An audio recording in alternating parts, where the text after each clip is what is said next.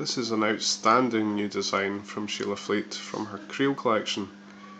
It is handcrafted in the Orkney Islands, as with all of Sheila Fleet's work, made in sterling silver with hand-painted enamel work, available in a choice of colours and also with matching pieces in the collection.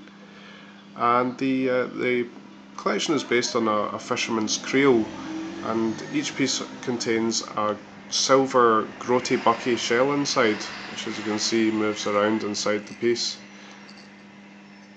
It's on a 16-inch necklet wire, a silver Omega chain.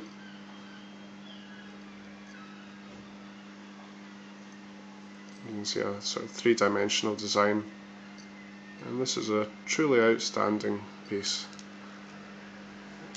Really Scottish craftsmanship at its very best.